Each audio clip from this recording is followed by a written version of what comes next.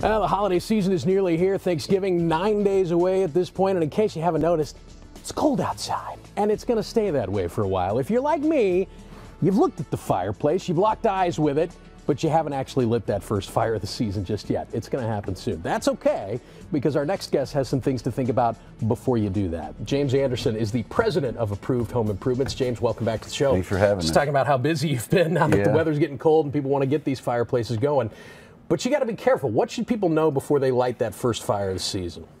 If you've moved into a new home, and no matter what you've been told, if you haven't specifically had somebody that specializes in fireplaces come out and look at it on the internal portion of it, don't light it, because it could look perfect from the outside, but you just, I mean, you don't know what's inside, and that's as simple as it can be. Yeah, you were just showing me in the break right before we came out on camera here reports of house fires with smoke coming out the chimney, and that's very often a result of problems with the fireplace. I want to show everybody at home a couple of different images that you guys have come across on your jobs.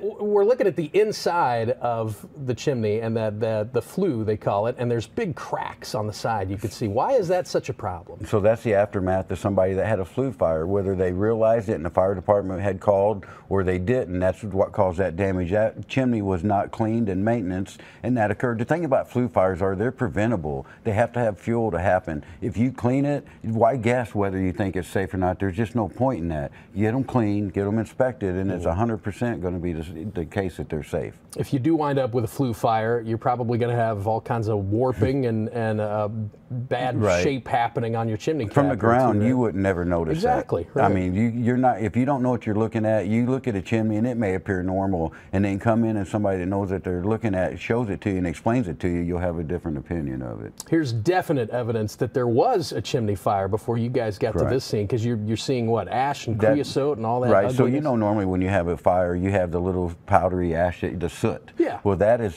after it catches fire in the flue, that's what you get. It actually bakes like asphalt on a road, starts to spit chunks. That's why your chimney cover is so important. Those chunks catch in your 1/4-inch thick steel, and they can't spread to your roof, which is oil and is flammable.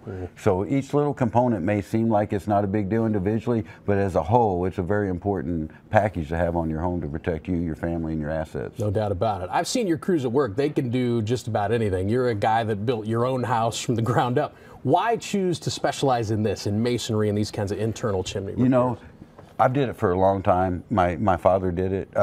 Well, it's one of those things that you would think a chimney was built 100 years ago, that's just what you got. But science and technology changes. We can go in and take that same chimney without changing its sizes or operations and get all the positives from it and double its operating temperature from what it was. So roughly take it from about 1,200 degrees to 1,500 degrees. We can take that where you can, before it from fail, it'd have to get above 3,500 degrees. So that's a lot of extra safety added to your home. And we like the fact that what we do does add value to the home and add safety to the home, and that's why we've chosen to keep doing it. If somebody watching right now has been told, don't use your chimney, it's not safe, it's not functional, how long does it take you and your crew to turn that around? How long before they're enjoying a fire? We was on the show last week, it was 80 degrees, and we had a gentleman call us, and we went out, and his fireplace was done on Friday.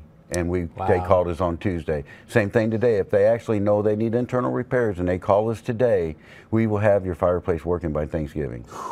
That's pretty good. That's pretty good. That's what we want, is to be cozy and enjoy that family time around the fire. James, thanks so much. Thanks for having us.